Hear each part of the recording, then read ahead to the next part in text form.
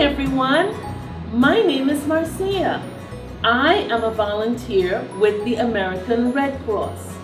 Raise your hand if you have heard of the Red Cross. Beautiful. Keep your hand up if you can tell me something the Red Cross does. Yes, that's right. We help people.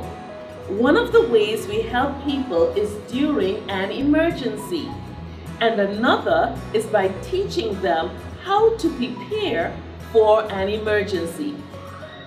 An emergency is a time when something serious happens and immediate help is needed, like an earthquake, a tornado, or a hurricane.